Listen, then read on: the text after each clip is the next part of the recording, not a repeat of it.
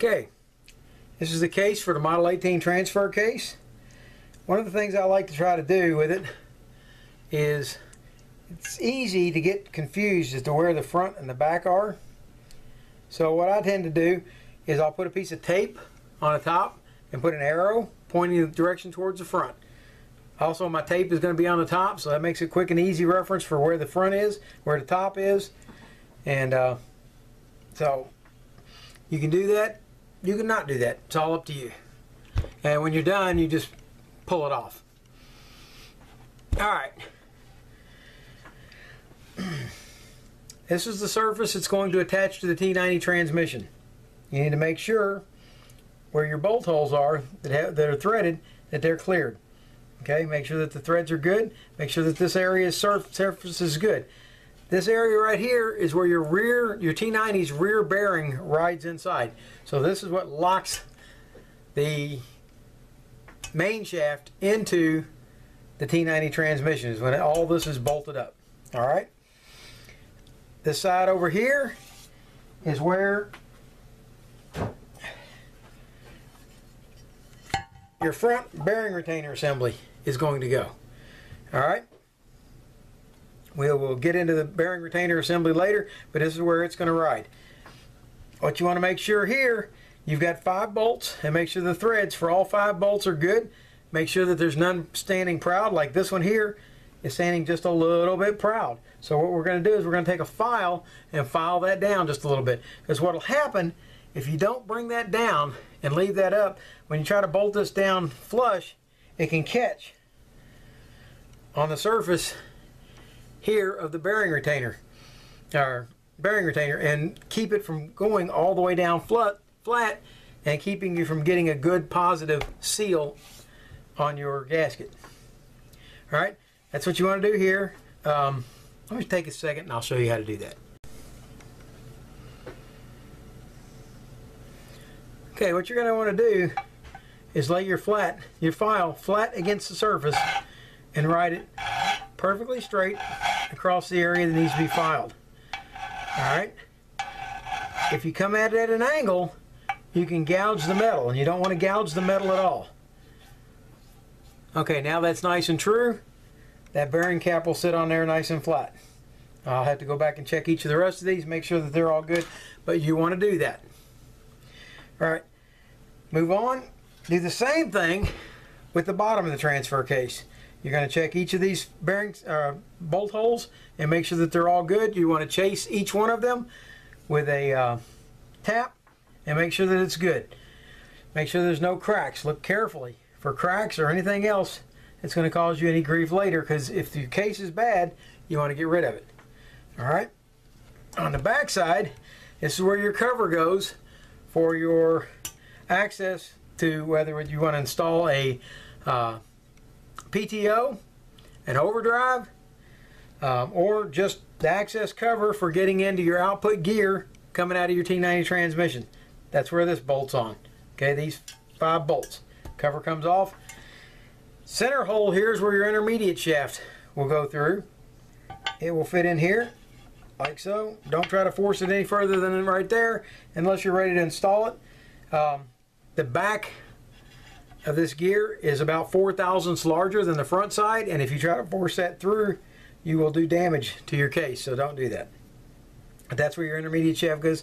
Make sure that there's no cracks radiating out from here. A lot of times, this is the failure point for these transfer cases. They will crack when something gets wedged in the gears, or the gears get so worn, the bearings wear out to the point where the gears bind against each other. It will simply crack this case in half, and it will start it right here. Alright, at the back, right here, this is where your rear bearing retainer goes. Your rear bearing retainer is going to fit on here, like so. Alright, it'll fit here. Underneath here is where your shim pack is going to go.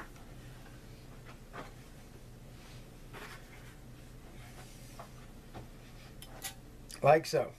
Sorry. Like so. Shim pack goes here. Bearing retainer goes there. Again, you want to check all your bolt holes and make sure that they're all good. Last thing that you want to check on this thing, aside from cleanliness, is you want to look. Let's see if you can see it here. At that hole right there. Okay, in that hole is going to be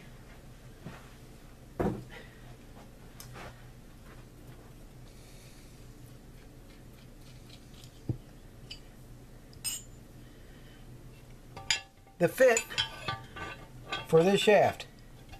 Okay, there's no bushing or anything else in there. It's just an open fit. You want to make sure that it doesn't wobble around too much in there. All right. Make sure there's nothing in there. Make sure it's not cracked or anything. All right, that's going to be your last fit on that. The last part of your case is going to be the cap. This is your bottom pan for your transfer case. What you want to do is look along the bottom edge all the way along and make sure there's no air gaps. What will happen is people will tighten and tighten and tighten and tighten these until they're trying to seal up a leak, and in reality they just got a bad gasket, and they kept tightening and tightening, and what they've done is they've distorted this cap and making it leak worse. So this one's already been nice and straightened and repainted and everything, but what you'll find is these will flare out and they won't be nice and even along this edge right here. And so you'll have to take and flatten them back out, put them on a nice hard flat surface and tap them down with a hammer, get it all nice and level, so that when you sit it back on here and look under it, you don't see any daylight shining through underneath there. All right, that's what you're after. If you can't get a good cover, there are people out there who sell replacement covers that are much heavier duty than this one, but I've never had any trouble getting one of these to work.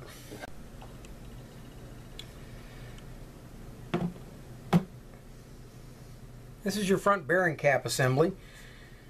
Your shifter rods are going to come through here. There will be a seal on each of these. Your shift levers will fit up through here and come down and attach to your rods right here. Okay? Things you're going to be looking for on here that are broken sometimes, you'll find that this portion right here, where it attaches to the frame, it's for a mount. A lot of times these will be broken. I've got 3 of them that are broken. You're going to want to inspect this area right here where your bearings, where your gasket is. You're going to inspect that, make sure that there's no cracks or pulled. Nothing's wrong there. Right here at the top is where your vent goes for your crankcase. On the side here, one there and one on this side. These are for your poppet balls to go in. Poppet balls and springs and your interlock pin, or pill, some people call it. We'll get to that later, but they'll go through there.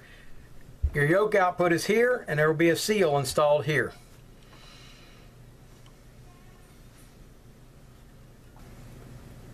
This is your rear bearing carrier. You're going to inspect it, again, like everything else, for cracks. This is your shim pack. Okay, this particular one didn't have much in it. I just had 2 shims in it. We have a new shim pack on order for it. If your thick ones are in good shape like this, you can reuse them. Otherwise, go ahead and order a new one. You may have to anyway to get the proper end play on your bearings. Okay, but inspect this. If you look inside here, you will see that there's damage inside. Let me get some light here.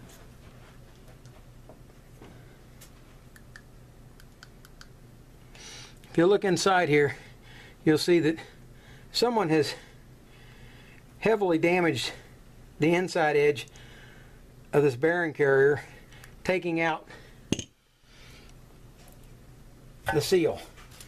If you use a proper seal puller, the seal should come right out and you shouldn't have to do anything like that.